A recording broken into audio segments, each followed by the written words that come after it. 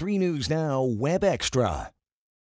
All right, everybody. So my name is Dr. Laura Kleinschmidt. So I'm one of 5 clinical veterinarians here that takes care of all of the animals at the zoo. And obviously the elephants are a very important part of our zoo family, so we all take care of them. So we're here to talk about Claire today and her pregnancy and how things are going along. So she is between 11 and 15 years old, and this is a first-time pregnancy for her. We're about 16 months into a 22-month long pregnancy. So that's quite a long pregnancy, over double what a human pregnancy is. So to monitor them, one of the big things that we do is ultrasounds. And so that's what we'd like to show you today on how we go about ultrasounding an elephant. So if you take a look down here, ultrasounds can be pretty tricky in elephants because they have very thick skin. It's 1 to 2 inches thick, and so we have to try to look through that. They also have little wiry fur or hair over their body, and lots of folds in their skin. And then also, as you can imagine, they love to wallow in the mud and they like to get dirty, and that's really great for their skin health. And also to deter insects, but it makes it a little difficult to get our ultrasound probe on there. So one of the first steps the keepers will do is to clean off the belly and try to get some of that dirt out of the way.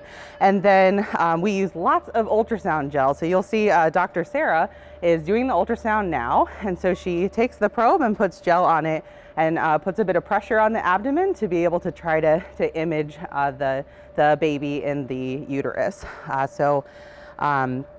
The ultrasounds are done about monthly at this point, and then as we get a little bit closer to the due date, they may go about every other week. So that's actually a bit more frequent than a typical woman would have during her pregnancy. So we like to keep a close eye on things. Our ultrasound probe only goes about a foot into the body. So that's the other big challenge with our ultrasound, is that the elephants are quite large. And so until that baby gets down along the bottom of the body wall and is resting there pretty consistently, it is harder to see or to catch on video sometimes, or sometimes you'll find it on the left side, sometimes you'll find it on the right side. So it just depends. So we also, at the very beginning of the pregnancy, will use transrectal ultrasound. And at that point, at about 2 months, you can see the limbs of the baby forming. And then about 3 months is when you'll start to see like the trunk and then also a heartbeat. I'm going to ask these two, and this is Becca Wyatt, and she's the lead elephant keeper here at the barn.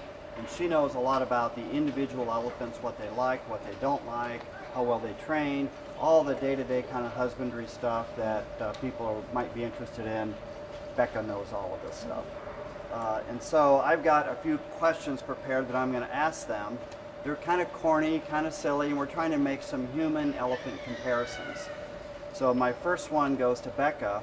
So humans sometimes have food cravings, whether it's pickles and ice cream or sugars or sweets, or any change in diet with the elephant? No change in diet. Now, while Claire is ecstatic to get fruits at any point in time, we've kept it a healthy, balanced diet. So she's still getting browse and hay, and then all of her training produce, sweet potatoes, apples, carrots. Does she prefer one thing over the other that she didn't prefer before? Nope, she's just happy to eat it all. Yeah. All right. Some people have trouble sleeping, especially in the late trimester. They're having trouble sleeping on their back, their side. They're just uncomfortable and they don't get a good night's sleep. Mm-hmm. Has her sleeping preferences changed? Where does she sleep, and has that changed? Yes, actually. That's what's been great about our cameras.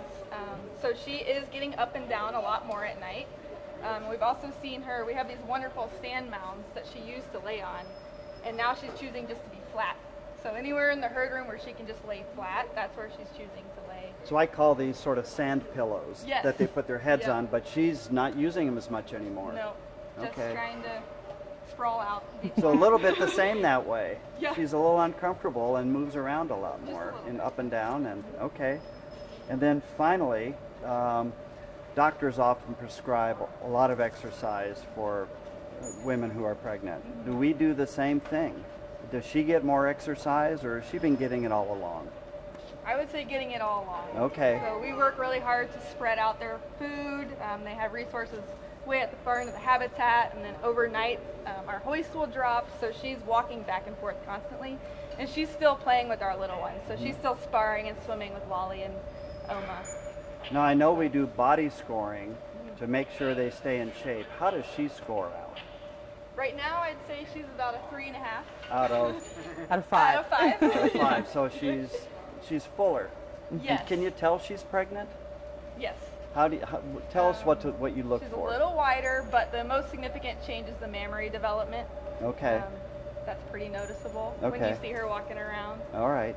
So she's getting ready, I think so. yeah, to have a calf. So Becca, do you want to talk about the training? Sure.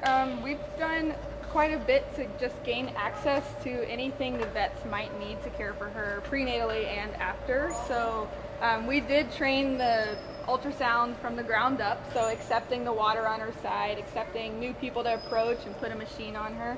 That's all stuff we had to work on.